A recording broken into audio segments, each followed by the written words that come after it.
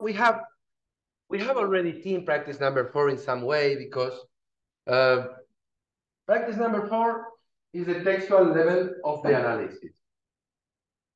And we, in the practice number 3, where we explained the introduction of atlas.ti, we saw more or less most of the things that we are going to see today.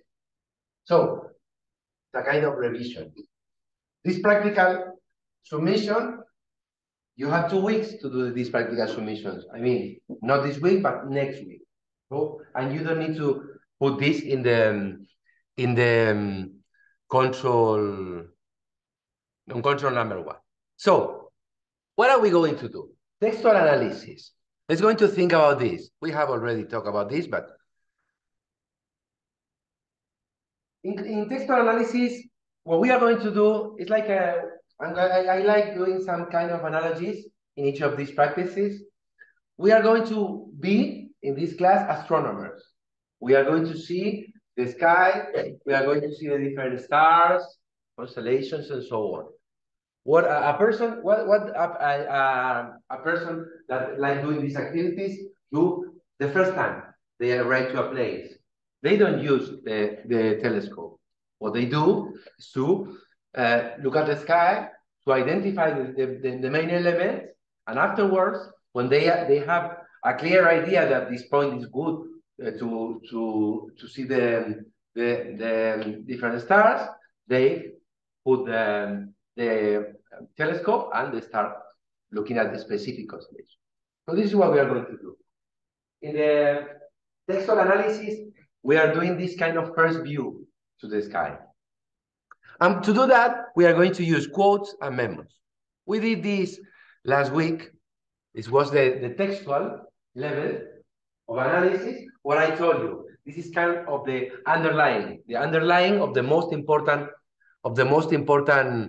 ideas. But it's important.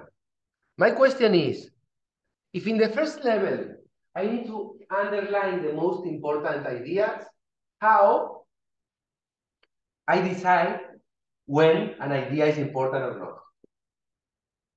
Well, in our case, if I'm reading the transcription of an in-depth interview of a customer that came to my restaurant, I'm looking basically for the customer experience factors, 1, 2, 3, 4, and 5.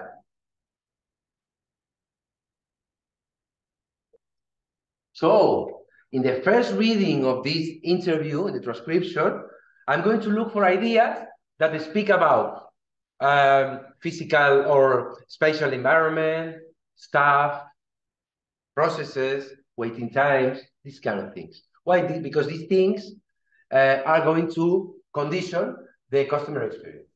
If a person say, okay, the food was very good, but we had to wait too much time to, well, so this is a negative thing that is going to condition, that is going to be related to a negative customer experience.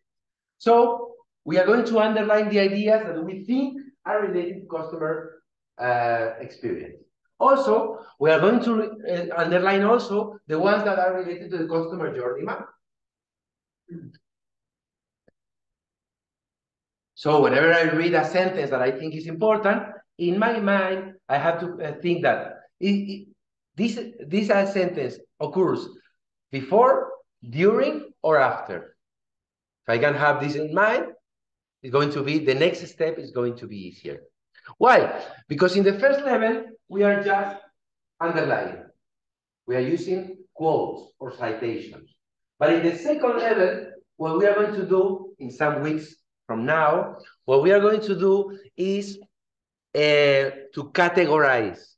We are going to create codes. When you told me, do we have to create codes? Not yet. In a while.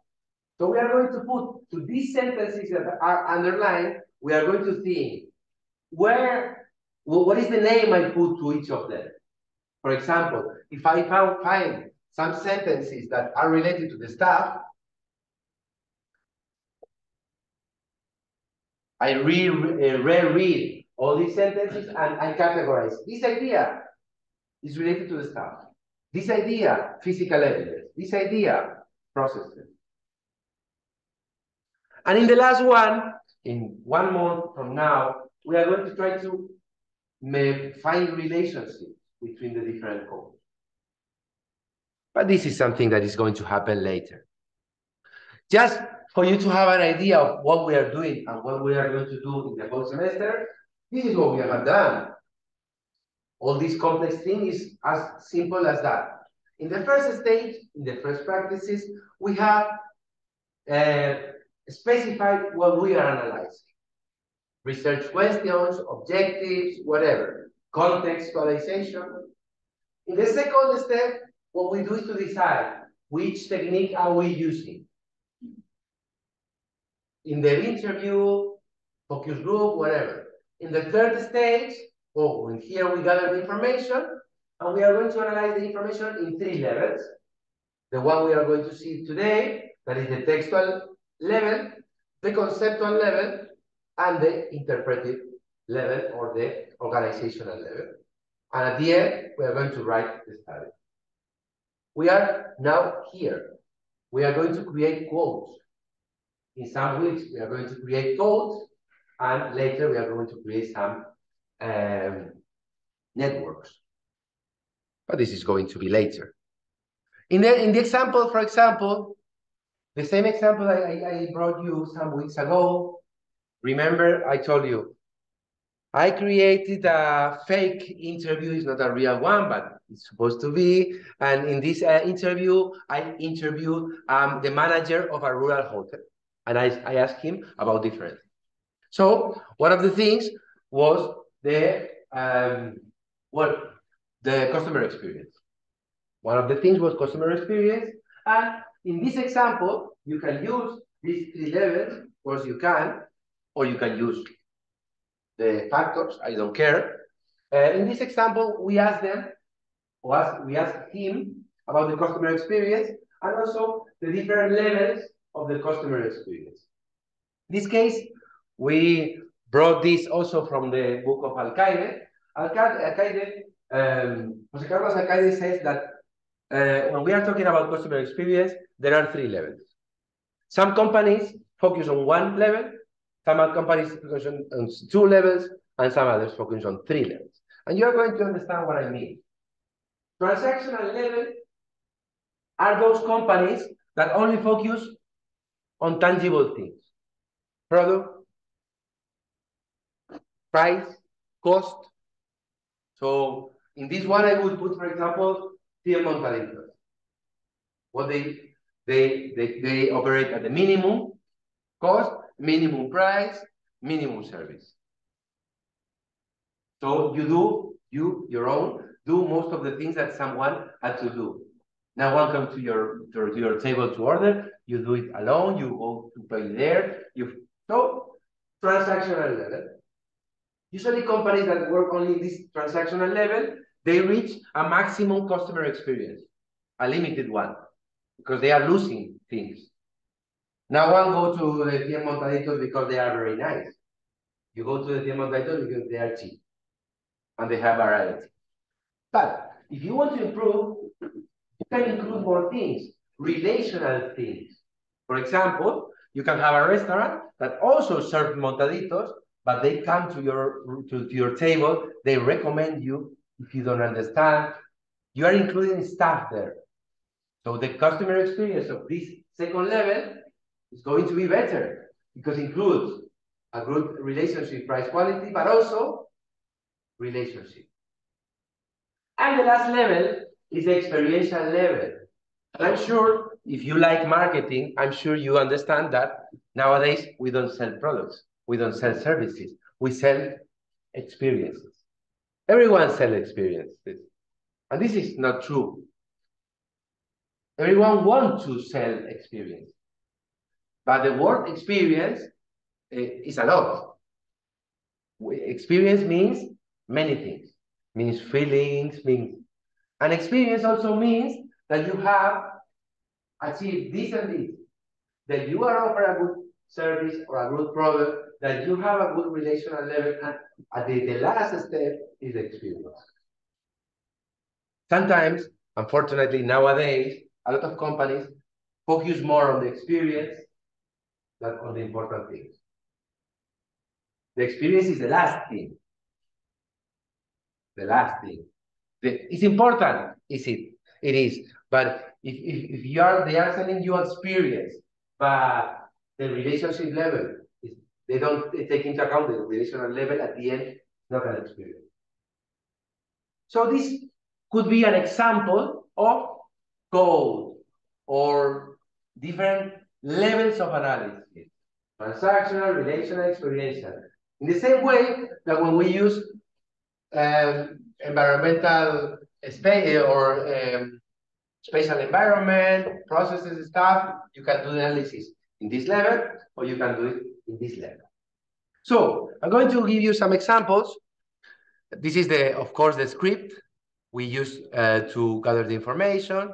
And taking into account this idea, when I read the transcription, I'm going to look for ideas that are related to transactional level, if the person is talking about the price, the quality.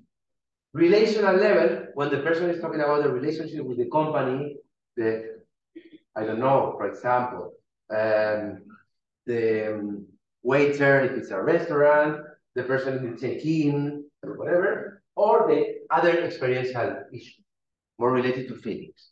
So what I do is to underline, what I'm going to do is to underline these ideas to create what is called quotation.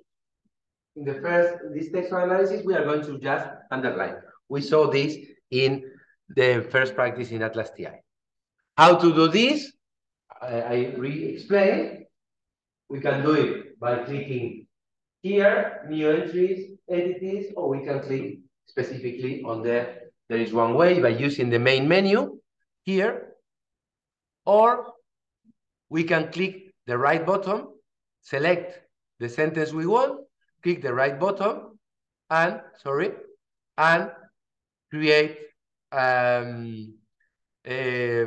free quotation. Here you see, create free quotation, and we can check if the citation was properly done, because there is a blue element here. At the end, whenever we finish reading the whole interview, the whole transcription, we are going to find this. We are going to have many of them. These are quotations. As you see, there are no letters here. I haven't written codes yet. I could, but I haven't. We are going to do this next class. So, one important thing. Imagine at the end of the semester, you are going to have many primary documents. In this example, there is only one here. So we are going to have, imagine this example, 1, 2, 3, 4, 5 quotations of the first primary document. But at the end of the semester, you are going to have 2 primary documents and 1 focus group. 3. So you are going to have 3 primary documents with elements. If you click on the menu here, this is the quotation manager, the manager. If you click here at the top of the slide of the screen, you are going to see this one, this slide. And this is basically all the different quotations you have created. As you see, from here, from 1.1 to 1.10, these 10 first quotations are in the first primary document. And in the second one, 2.1, 2.5. Because I put, in this example, 2 primary documents. At the end of the semester, you are going to have 3 primary documents. So you are going to have some quotation related to the first primary document, some related to the second, and some related to the third. And finally, memos. Let's go to talk about memos. It's funny, the name. Memorandums is the Latin word. Memos mean posits. When you are studying, what you do, or when you are preparing your things, right? The lecturer says this is going to be in the exam. The lecturer says this is not important. Don't care about this element. whatever. So think of this. When we are doing a qualitative study and we are reading in the interviews, qualitative and focus groups, we don't do all the activities in 1 week. Sometimes from the beginning of a project to the end till the end, we spend 2-3 months. So if at the beginning of the project or in the middle, we find interesting things, we can put posits because we are going to read this at the end and maybe this posit is useful. And this is what we are going to do. Memos are basically posits. How many do you need to use? The ones you find useful. There's no number. The ones you find useful. For example, this program is a general program, this software. What we are going to use are memos. And these memos, we are going to call them in some way. One way is this. This is my recommendation to you, but you can use in a different way. The first one is called observation notes.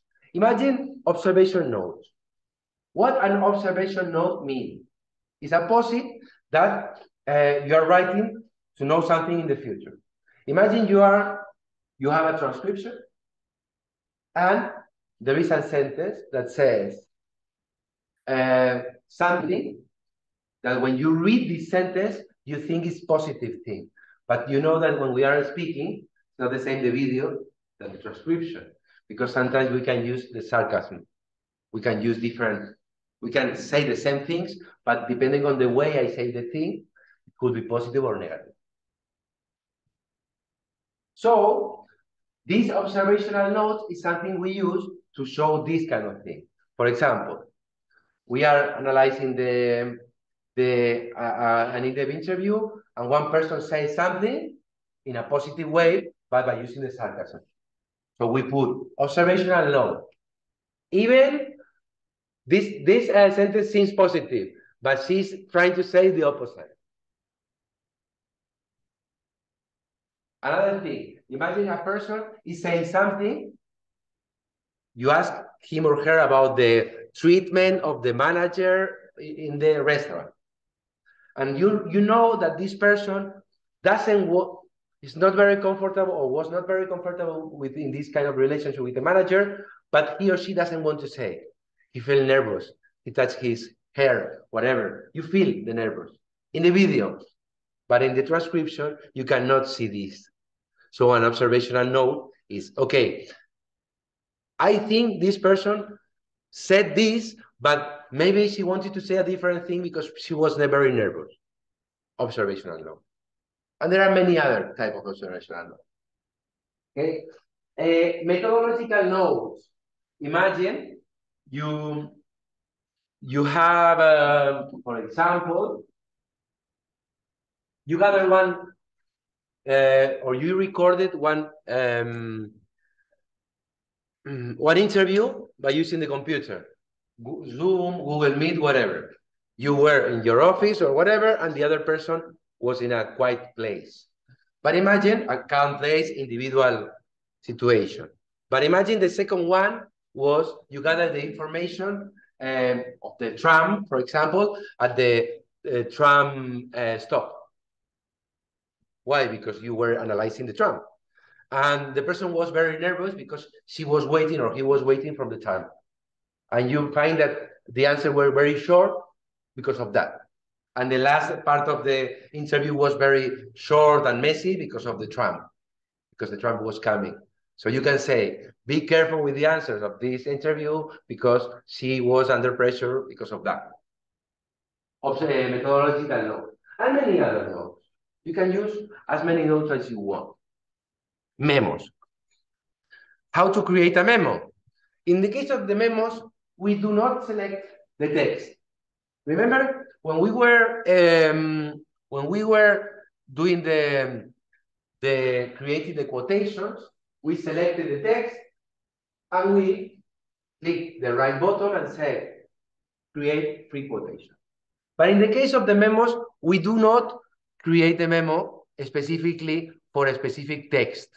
What we do is to create the memo, create memo, and it opens something like this, we write the name of the memo, for example, observational note, very nervous, or the individual was very nervous. And we can use this observational note whenever we need. It's not just, we don't need to write them only for any time we need it. We can create one and we can use it, we can associate. What we do is to create a memo, and whenever we have created a memo, the memo is kept here. This observational note, the person was very nervous. And imagine that I want to use this one here. This sentence was related to the nervous system of the individual. So what I do is to click on this memo, drag it here, and it's copied. And if I want to reuse this one many times, I don't need to write them every time. It's going to be there. So if I write 10 memos, it's enough. I can use them whenever I need. Like a POSIT, you don't need to write a POSIT every time. You can write it one time and use it anytime you want. For example, if you are probably following a class and you have this POSIT, this is important for the exam. You have it there, and whenever I say something important, you use it. It's not necessary to write it many times. The memos. And this is the example of a study last year. Remember that these numbers, in these numbers, they analyze the three elements, two in the interviews, one focus group. So in the transactional level, they found 24 citations related to this transactional level, 12 citations related to the relational level, and 18 citations related to the experiential level. And when you say, what kind of citation are we talking about? I'm going to show you the examples. I'm going to translate because they are in Spanish, but there's no problem.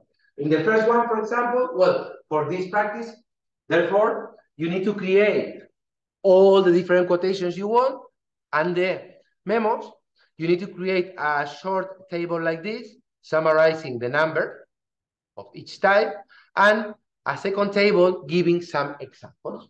For example, in this group, they studied the Vivo landscape hotels. Vivo hotels are like small rooms in the mountain of Alicante, very similar to some of the things we are analyzing this year. And they found in the interviews some ideas that could be related to transactional level. For example, I'm going to say it in Spanish and afterwards in English. Ahí voy comparando un poco el precio con la calidad. Siempre intento comparar precio con calidad y cercanía a lo que quiero visitar. In the first interview, there was one sentence that for them was related to the transactional level. And they say basically that this person used to compare price and quality before going to one place or another. Second one, lo veo casi equilibrado, pero claro, es mucha pasta al final. It's a translation.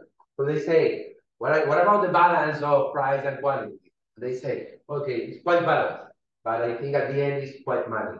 It's quite a lot of money. Different ideas that are related to transactional level. The first one came from interview 1, interview 2. Relational level. Some examples. Vino el chico en el carrito y nos llevó. Parecía un carrito de golf. Y nos llevó a la puerta de la habitación. Es más, luego el propio chico fue el que nos enseñó la habitación. They are talking about the individual, the person that came with a trolley, I think. Is it trolley? Like a golf? I don't know the name. Carrito, this kind of golf. How to say this in English? Carrito de golf en español. A ver.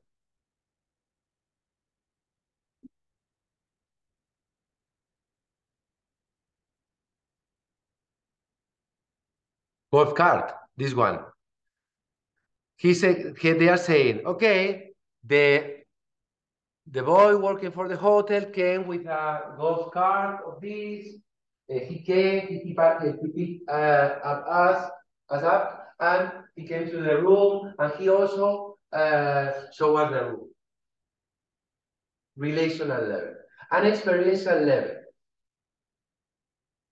And they say, lo único malo que sí, que la verdad fue una cosa, fue muy mala, fue el viento. Cogimos esa habitación por el aniversario, pero sin saber que iba a hacer un viento de 40 y la habitación se movía. Está elevada del suelo y por unos andamios o algo así. So in this case, they say that they were a little bit scared about the wind because the day was very windy and they felt like somehow scared. So as you see, they found some ideas related to transactional issues, price, quality, some ideas related to relational issues, the relation with the individuals that deliver the service, and some ideas related to the feelings, how they felt, or things related to the feelings. And this is an example of the thing we need to do for practice number 4. Here you have another example of the English group in the last year, quotations, transactional, relational, experiential. They worked last year regarding 10 montaditos, and they found some quotes, some memos. And it's funny, as you can see, 10 montaditos, the level of interaction between the client and the company is near to 0. And it makes sense. They found a lot of quotations regarding transactional level. It makes sense. Relational, 2, could be 0. Experiential, a lot. I think too much, because the experience to go to a 10 montaditos is not that important. I don't know, when we say experiential level, we don't know if these quotes are positive or negative. Maybe they are negative, but there are. And here we have some ideas regarding the quotes. In this case, I have translated into English. Regarding the process, the environmental space, the locations, the hygiene, food. Okay, this is practice number 4. So what I want you to do really is to focus on